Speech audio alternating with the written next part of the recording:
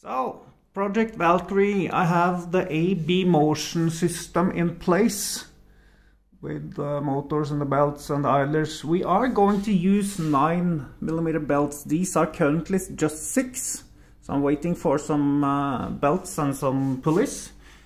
But let's now test run and see how things work.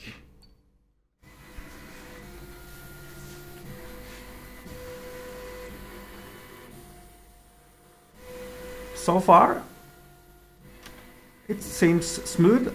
We might flip the motors outside, as I talked about before, to get them out of the heated chamber. This is the easiest way to just test everything. So, yeah. Might also design a pocket for the motors and have them inside. I don't know. What do you guys think? So, yeah, motion.